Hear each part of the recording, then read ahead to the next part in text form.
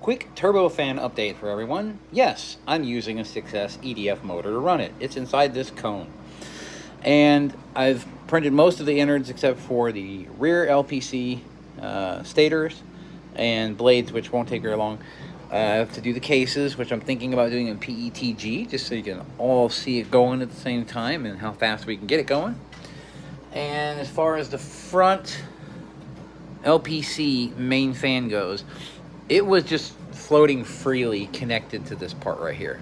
I didn't like that. So what I did is I made a bearing port for it, so a bearing sits in there and then the outside casing goes through the center of the bearing and then bolts to the outer casing, which will make the entire thing way more stable. And then using these high RPM bearings all throughout, it should be fun with a 6S motor.